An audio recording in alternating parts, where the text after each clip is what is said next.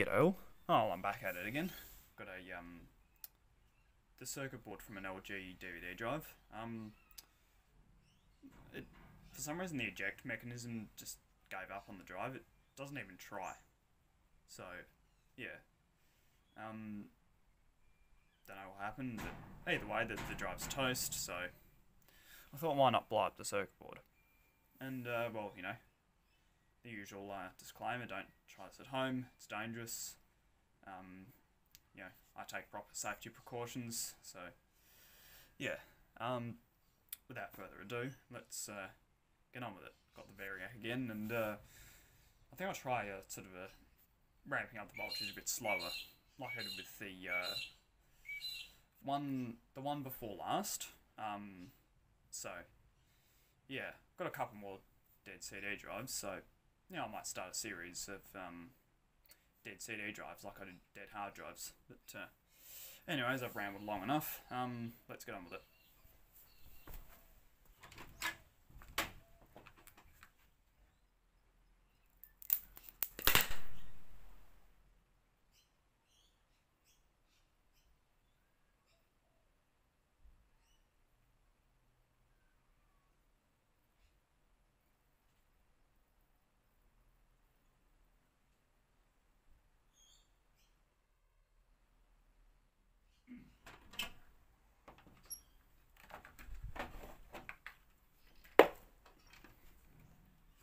There we go. It wasn't terribly exciting, but gave a bit of a bang. So, yeah. Yeah. So, of course, I've unplugged it. That's one of the things I'm going to standardise going forward, is to make sure I unplug it. Not to make sure there's no voltage in between any of the leads. There's not. You can tell by just shorting it, and if it sparks, there would be. But either way, yeah, gave it a bit of a smell and gave it a bit of a pop, and let off some magic smoke. So, anyways, let's inspect.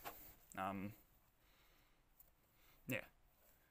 Again, I've unplugged it just to show you that I unplug things before I start poking around with them.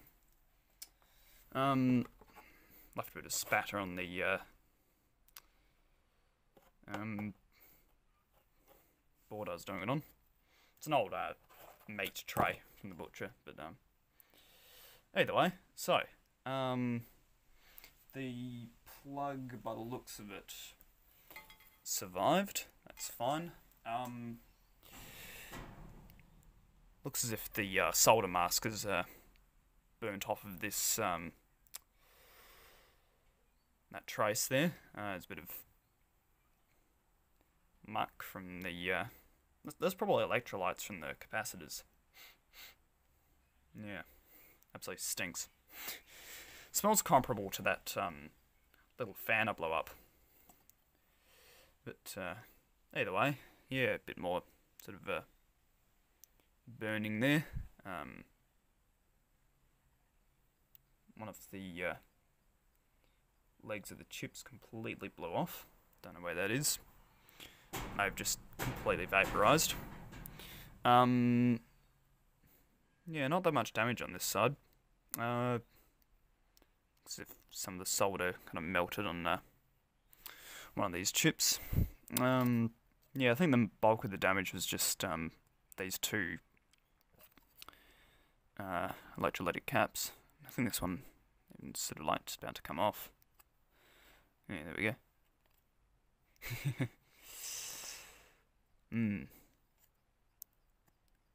Still even, it's part of the solder mask that just peeled off, and there's another little bit there, that little chunk there.